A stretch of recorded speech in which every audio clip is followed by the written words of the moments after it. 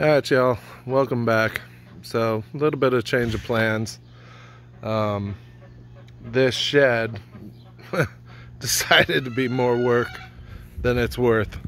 So, excuse the chicken noise. Could not lift it. Turns out I thought it was on cinder blocks. Turns out the cinder blocks are on foundations, on footings. And I thought it was just free sitting on the cinder block. But it's not. It's also bolted through the frame.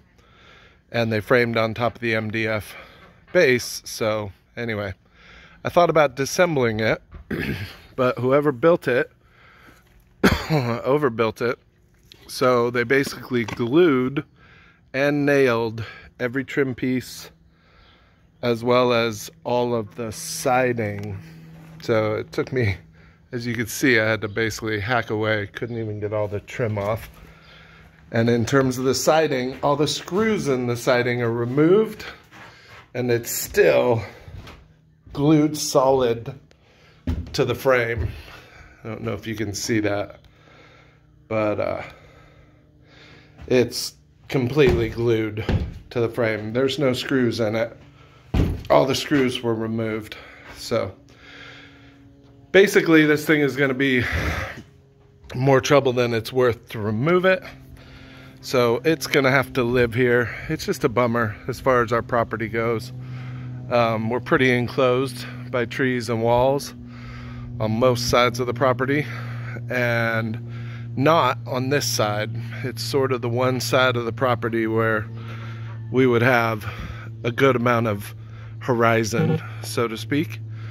And it's also on the south side of our yard. So in the fall and winter, it blocks a significant amount of sun. Right now in the summer, not so much, but that was the point to moving it, was to take up some of the space, block this area over here where our neighbor's shed is. Apparently we have a rooster now. I'll have to do an update video on that. But it can't be moved. So not without completely destroying the whole thing, which isn't really what I want to do. So it's now going to become a pool house, hence the carpet. We're going to put up a pool for the kiddos for this summer, maybe next. We'll build a pond in probably 2 years, a swim pond in the same spot. That's another reason I wanted to move the shed. So for now, it's going to become a pool. So let's get after it, get the pool set up. It's warm this weekend. Let's get the kiddos swimming. All right.